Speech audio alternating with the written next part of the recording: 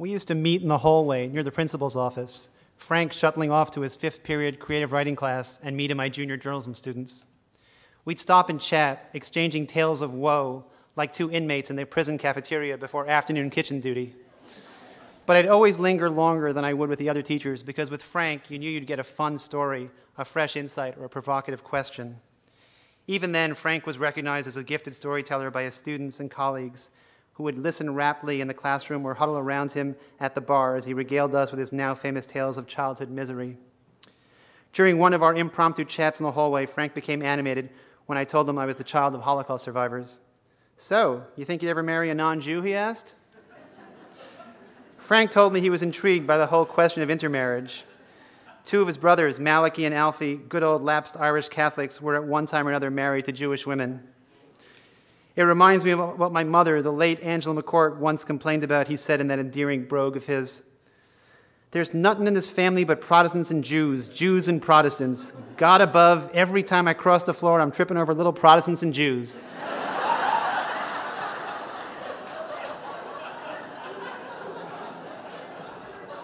I strolled onto my classroom grinning.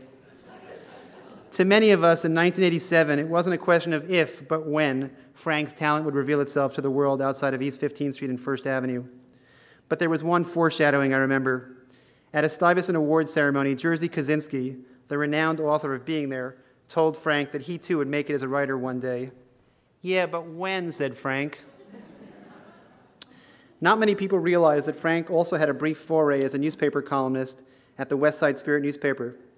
One night in 1987, he and I were having dinner at his beloved hangout, the Lion's Head in the Village, and he said, "You know, Tom, I've always wanted to be a newspaper columnist." "Really, Frank, what would you write about?" "Well, one week I'd go to a pub and review the bartender's ability to mix drinks and make conversation.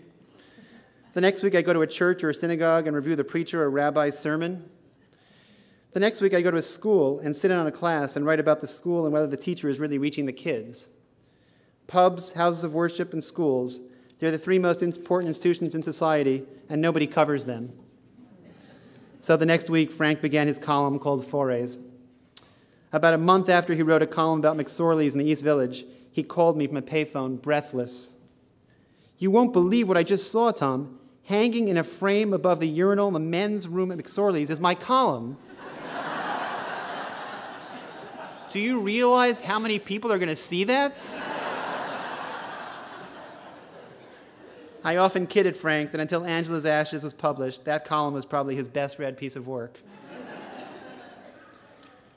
I miss those chance meetings in the hallway with Frank between classes or our later get-togethers for coffee at Lenny's on 74th Street in Columbus. We spoke every few months when I could catch him at home between book tours, lectures, writing conferences, interviews, book parties, charity events, and other demands on his time.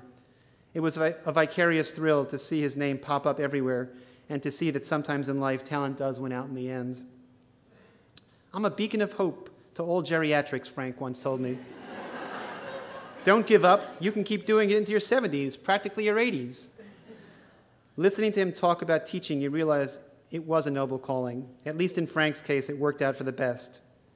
"Whatever I know about writing, I learned from teaching," he said. "They kept asking me questions and provoked me to tell stories, and in return, I would provoke them to tell stories. The interaction was very fruitful." I know that the Frank McCourt High School that the Chancellor announced earlier is something that would have made Frank very proud. Those of us who have been championing this idea this past year will work hard to make sure that it'll be a school that will live up to his great name.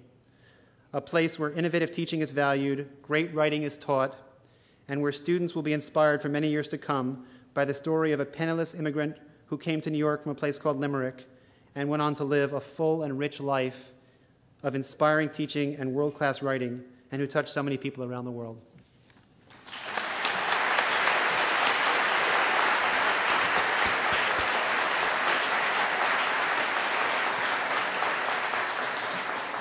Symphony Space has helped with the effort to name the high school for writing and literature for Frank, and we intend to be part of the ongoing connection with that school and helping it relate to our literary programs.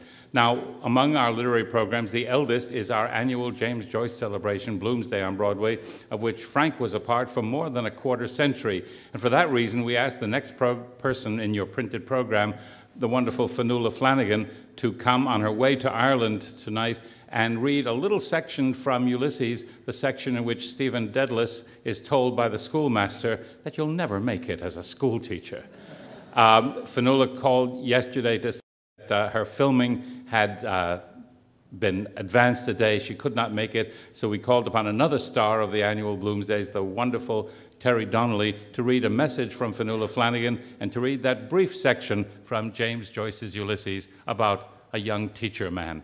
Please welcome Terry Donnelly.